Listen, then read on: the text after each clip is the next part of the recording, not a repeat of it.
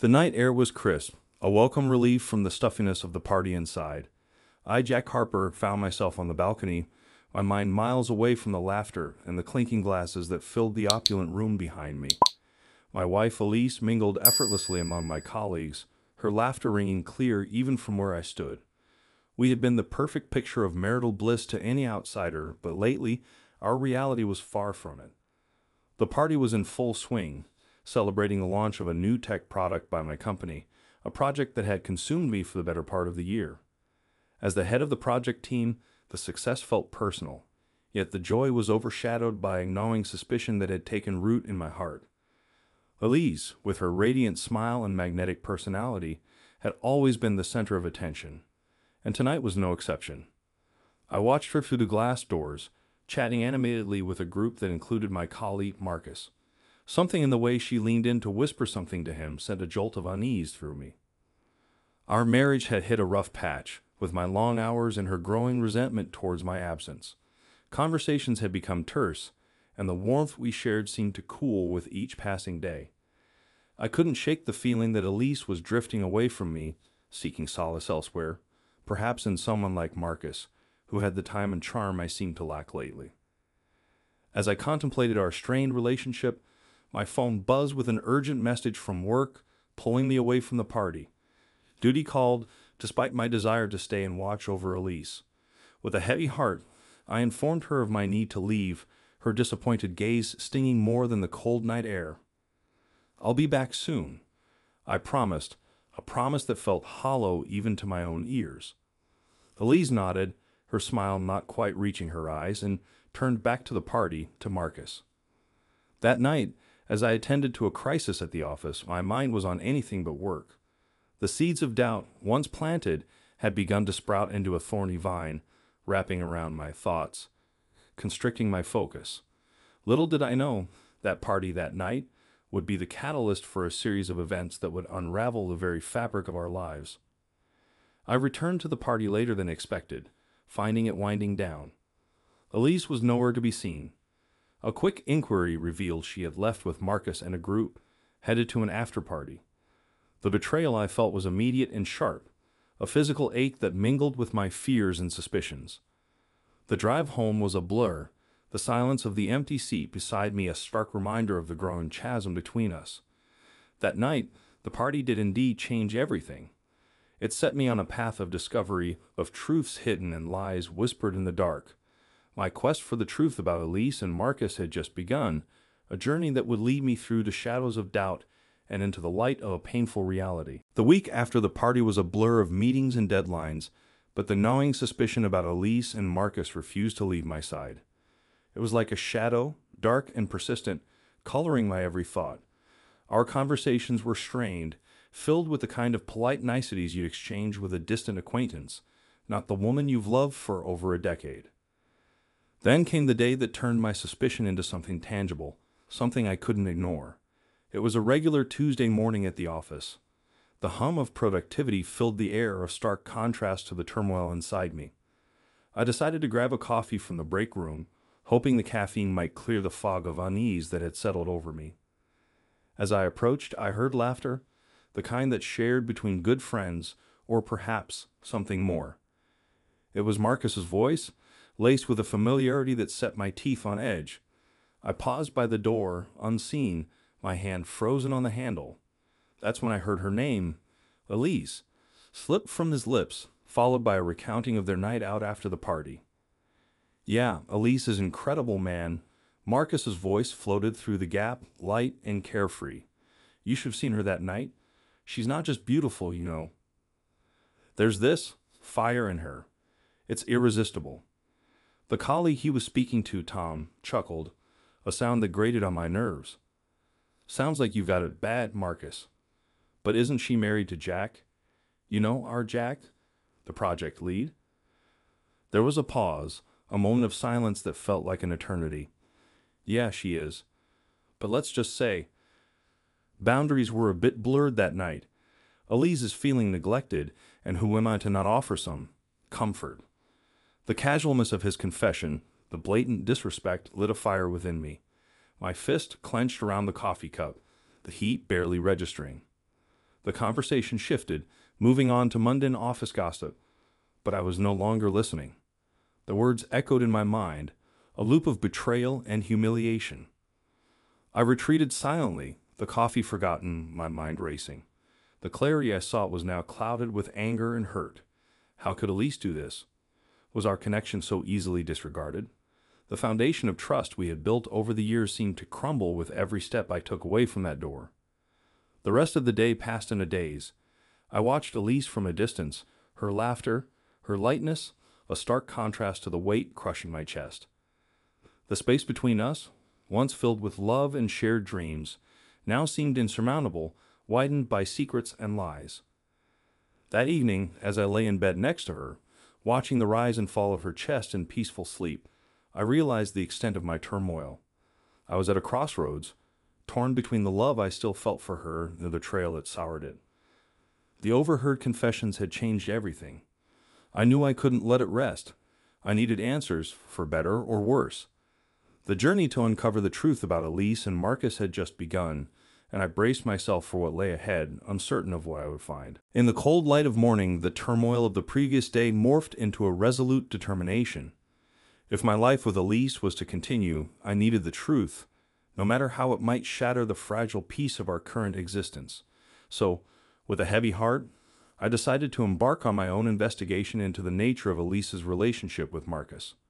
The first step was to gather evidence. I was a software engineer, not a detective, but the digital age offered tools that even the most novice investigator could wield. I started with the basics, installing a tracking app on my phone that Elise often borrowed for her runs. The guilt of invading her privacy weighed on me, a stark counterpoint to the fear of what I might discover. Next, I combed through our bank statements and credit card bills, searching for any out-of-place transactions that might hint at clandestine meetings. My heart raced each time I uncovered a charge I couldn't immediately place, but they all proved innocuous under scrutiny, until I found the receipt for a boutique hotel downtown, a place known for its discretion and luxury. It was booked under my name, but I had never set foot in the place. The date coincided with one of the many nights Elise had told me she was staying with her sister to help with a new baby. The revelation was like a punch to the gut, driving the breath from my body.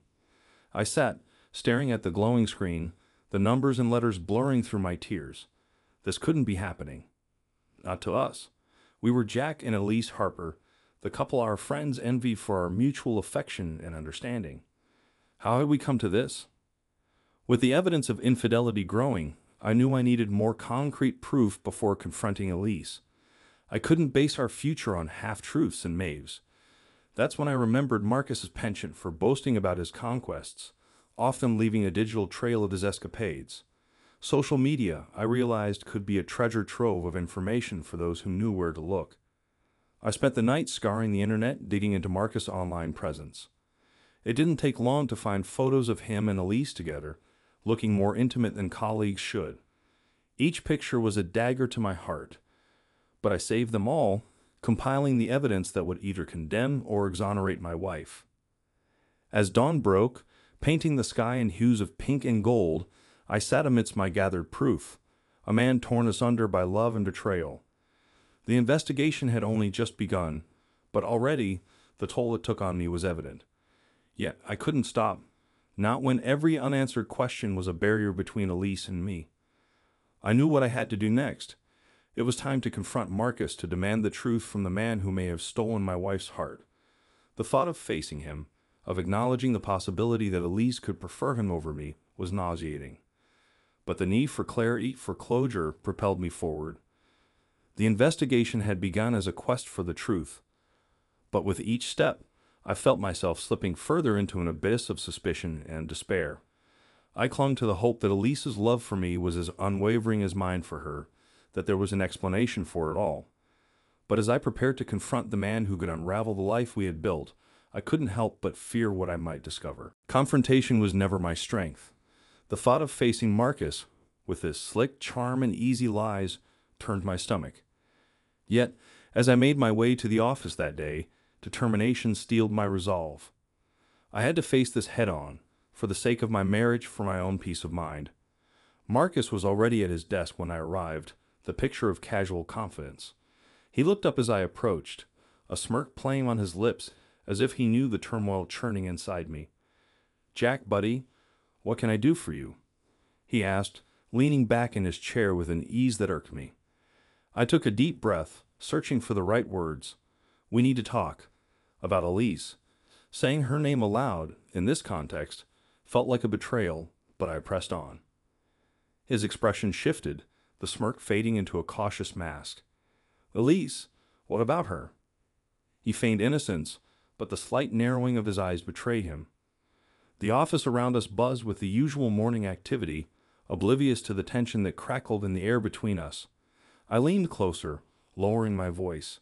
"Cut the act, Marcus. I know about the hotel, the nights out. I've seen the photos." For a moment, Marcus seemed taken aback, his facade cracking. But then, surprisingly, he laughed. "Is that what this is about? Jack, you've got it all wrong." His tone was dismissive, but there was a hint of something else there. Was it guilt?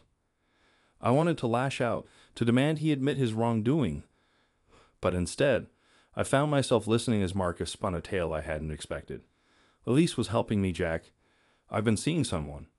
Someone married, and Elise was covering for me. Those nights out, she was my alibi, so my girlfriend's husband wouldn't get suspicious." His words hit me like a wave, leaving me reeling. It was plausible, wasn't it? Elise, ever the loyal friend, helping Marcus maintain his secret affair. But why hadn't she told me? Why go to such lengths to hide it? The web of lies and secrets seemed to grow more tangled with every word Marcus spoke. He offered no proof, no concrete evidence to support his story, just a plausible explanation that left me more confused than ever. "I don't believe you," I said finally, though my voice lacked conviction. "Why should I?" Marcus shrugged, a gesture that seemed both dismissive and oddly sincere. "Believe what you want, Jack, but you're wrong about Elise. She loves you, man. She was just trying to help me out. Maybe I took advantage of that, and I'm sorry. Truly." I left his desk with more questions than answers. The clarity I had sought seemed further away than ever. Could Marcus' story be true? Was Elise simply caught in the middle of someone else's affair, an innocent bystander to Marcus's deceit? The day passed in a blur, my work forgotten as I wrestled with my doubts and fears. I realized then that the truth I sought couldn't be found in bank statements or social media photos. It lay with Elise, in her words, in her eyes. I needed to talk to her to hear her side of the story without accusations or assumptions. That evening, as we sat across from each other at our kitchen table, the air heavy with unspoken words, I knew it was time to unravel the tangled web of lies and secrets. It was time to speak with Elise, to lay bare my fears and listen to her truth. Only then could we hope to mend the frayed edges of our relationship and weave a stronger bond from the threads of honesty and trust. Dinner passed in an uneasy silence, the clinking of cutlery against plates echoing loudly in the tension-filled room. Elise's eyes flickered with a mixture of concern and confusion as she watched me, her fork paused mid-air. I knew I had to break the silence, to bridge the gap that lies and suspicions had carved between us. "Elise," I began, my voice steadier than I felt, "we need to talk. It's about Marcus." Her reaction was immediate. Her posture stiffened, and the fork clattered onto her plate. But it wasn't guilt that I saw in her eyes, it was fear. "What about Marcus?" she asked, trying to mask her concern with a veneer of curiosity. Her attempt to appear unaffected was betrayed by the slight tremble in her voice. I took a deep breath, the weight of the moment pressing down on me. "I know about the hotel bookings, the nights you were supposedly with your sister or with him. I saw the pictures, Elise. I heard him talking about you." Each word felt like a betrayal, a violation of the trust and love we had shared.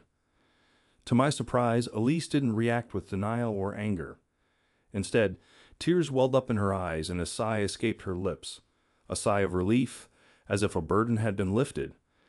"Jack, I wanted to tell you I really did, but I didn't know how to without causing more trouble. Marcus was using me as his alibi because he was seeing someone married, someone we both know." Her words echoed Marcus's claim, adding weight to his version of the story. She went on to explain how Marcus had roped her into his scheme, appealing to her sympathy for his predicament. "I thought I was helping a friend, but I see now I was only helping him deceive another. I'm so sorry, Jack. I should have told you the truth from the start. The relief I felt at her words was palpable, a lightness spreading through my chest. Yet, it was tempered by the realization of how close I had come to letting my suspicions destroy us. Why didn't you tell me, Elise? Did you think I wouldn't understand, that I wouldn't support you? Elise reached across the table, her hand seeking mine. I was afraid, Jack, afraid of how it would look, how it might affect your relationship with Marcus and the others at work. I didn't want to be the cause of any trouble for you. Her admission laid bare the complexities of our situation, the tangled web of relationships and obligations that had led us to this point. It wasn't just about trust between us as husband and wife. It was also about the external pressures that could influence our actions and decisions. We should have faced this together, Elise. No matter the consequences, we're a team, I said, my grip tightening around her hand. From now on, no more secrets, okay? We deal with everything together as a team. Elise nodded, tears of relief and love mingling on her cheeks. Together, she echoed, a promise sealed in the meeting of our eyes. Uncovering the truth hadn't just dispelled the shadows of doubt and suspicion. It had also reinforced the foundation of our relationship. We had emerged from the ordeal stronger, more united. The path ahead wouldn't be without its challenges, but as long as we walked it together, I knew we could face anything. The tangled web of lies and secrets had been unraveled, not by pulling it apart strand by strand, but by facing it head-on together.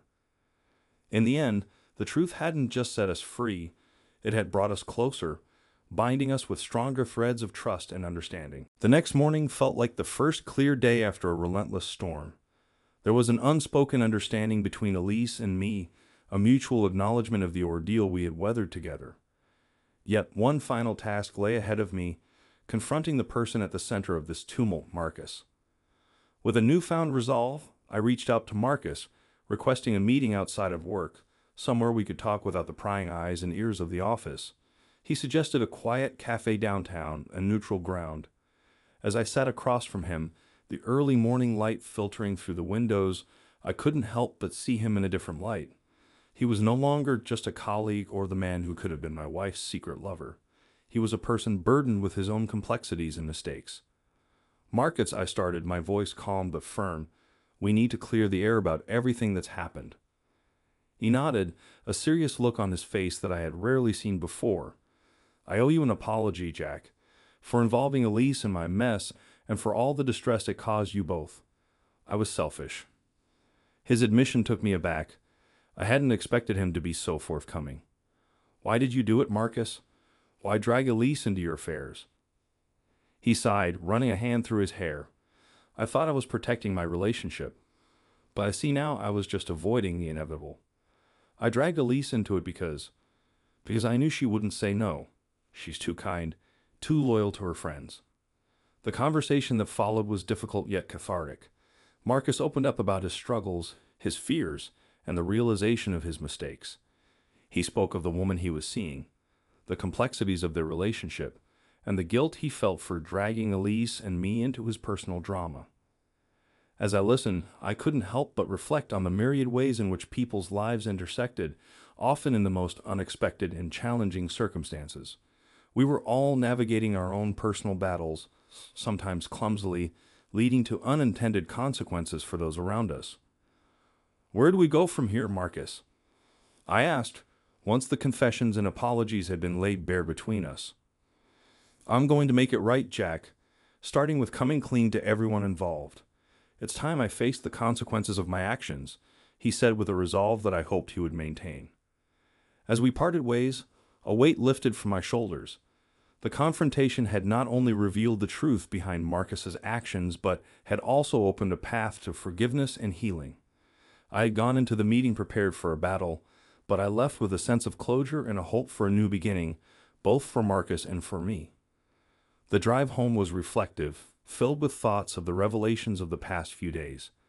I realized that while the truth might be painful, confronting it was the only way to move forward.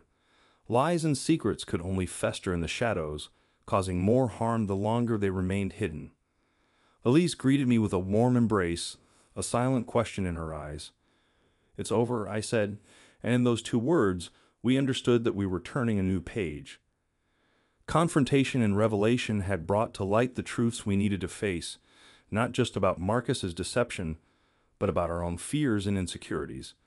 In facing them together, Elise and I had found a deeper, more resilient love, one that was ready to face whatever challenges lay ahead. In the days that followed my confrontation with Marcus, the ripple effects of our revelations began to settle into a new reality. Marcus had kept his word, coming clean about his affair and the web of lies spun to protect it. The fallout was immediate and, in some ways, cathartic. His confession brought issues to light within the office that went beyond personal relationships, sparking discussions about honesty, integrity, and the impact of our actions on those around us. Elise and I found ourselves at the center of a quiet storm of whispers and sideways glances. Some viewed us with sympathy, others with barely concealed curiosity. It was uncomfortable, to say the least, but together we faced it with a united front, drawing strength from the trials we had overcome. One afternoon, as we walked through the park, a sense of normalcy amidst the chaos, Elise squeezed my hand. "How are you feeling about everything?" she asked, her voice soft but filled with concern. I considered her question, the weight of the past weeks pressing down on me. "I'm relieved," I admitted. "Relieved that the truth is out there and we can move forward. But I'm also worried about you, about us. How do you feel?" Elise stopped, pulling me to a bench where we sat, facing each other. "I feel guilty for my part in all of this, for not being honest with you from the start. But I also feel stronger, knowing that we faced this together and came out stronger. I love you, Jack, more than ever." Her words were a balm to the lingering sting of betrayal and hurt. "I love you too, Elise, and I forgive you. We're in this together, remember? No more secrets, no more lies." As we sat there, the world continuing around us, I realized the fallout from Marcus's actions had forced Elise and me to confront our own issues, our communication breakdown, and the distance that had grown between us. It was a painful process, but necessary for our growth as a couple. The following week, the company held a meeting to address the recent events. It was an opportunity for healing, for airing grievances and proposing changes to ensure a healthier work environment. Marcus, to his credit, stood before us all and apologized, not just to Elise and me, but to everyone affected by his actions. It was a turning point for the company, a chance to rebuild trust and foster a culture of openness and support. For Elise and me, it marked the beginning of a new chapter, one where we no longer allowed the actions of others to define us. The fallout from the revelations had been difficult, but it also served as a catalyst for change, both personally and professionally. We learned the importance of facing our problems together, of trusting in each other's love and support to weather any storm. As we walked back home, hand in hand, I felt a sense of hope for the future. The path ahead was uncertain, but with Elise by my side, I knew we could face anything. The fallout had cleared the way for a fresh start, one built on stronger foundations of trust, understanding, and love. The season shifted subtly around us, the crisp edges of autumn blending into a softer, more forgiving landscape. With the change in weather came a transformation within our home and hearts. The fallout had indeed been a storm, fierce and relentless, but in its wake, it left a clarity and a freshness to the air we breathed, to the life we shared. Elise and I began dedicating evenings to long walks, where the only agenda was to talk, or sometimes to enjoy comfortable silence. These moments became our sanctuary, a space where wounds healed and love deepened. One evening, as golden hues painted the sky, Elise broke our comfortable silence with a reflective tone. "Do you think we can truly start anew, Jack, after everything?" I stopped, pulling her gently into my embrace, the warmth of her body a reassurance against the cool air. "Yes, I do," I replied, conviction strong in my voice. "But it's not about forgetting what happened. It's about learning from it, growing stronger because of it. We have a new beginning because we chose to face the storm together, not because we pretended it never happened." Elise leaned back, searching my eyes, and in them, she must have found the sincerity and love I felt. Smiling, she laid her head against my chest. "I'm so lucky to have you," she whispered. "No, we're lucky to have each other," I corrected gently, and we continued our walk, wrapped in the comfort of our shared journey. In the weeks that followed, we took tangible steps towards our new beginning. Together, we attended counseling sessions, a decision born from the recognition that love, though powerful, sometimes needed guided nurturing. These sessions weren't always easy. They opened up vulnerabilities, exposed fears, and sometimes left us raw. Yet each time we emerged with a deeper understanding of each other and a renewed commitment to our marriage. Professionally, the landscape was changing too. The company's open forum in the wake of the fallout had initiated a transformation in the workplace culture. Transparency, accountability, and empathy became the pillars upon which we began to rebuild. My relationship with my colleagues, even Marcus, found a new equilibrium. There was an acknowledgement of past mistakes, but a shared focus on moving forward. Elise and I also made a significant decision about our future, one that symbolized our commitment to this new beginning.